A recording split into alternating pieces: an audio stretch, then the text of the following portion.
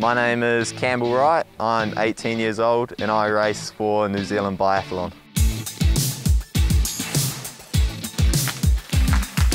Until this year I was racing in the Junior IBU Cup, so this is my first season racing in the IBU Cups, and I was fortunate enough to be able to go to the World Champs in Port Luca.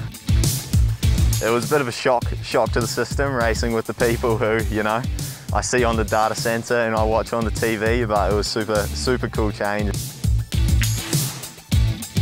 My best result in the IBU Cup has been a 5th in Arbor in the short individual, and that first race weekend was super amazing. On the skis I felt invincible kind of, which was awesome to feel at the start of the season. And that's quite good. It was great to show that my training years paid off, and what I did over the summer was good enough to be competitive with the Europeans, because that's always the struggle being from New Zealand. There's no way to gauge if you're good or not until you come over here and do a race. Yeah, lovely.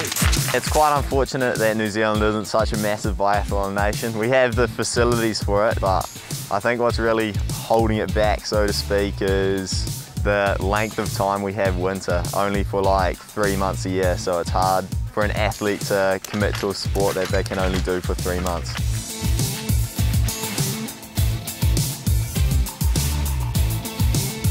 Most times when I say I'm a biathlete, they ask if that's running and biking, but I don't know, to be honest I don't really mind it. It's kind of nice, just no one knows what I do and I just get along with my training by myself. I get some strange looks when I roller ski, but other than that it's pretty nice, to be honest.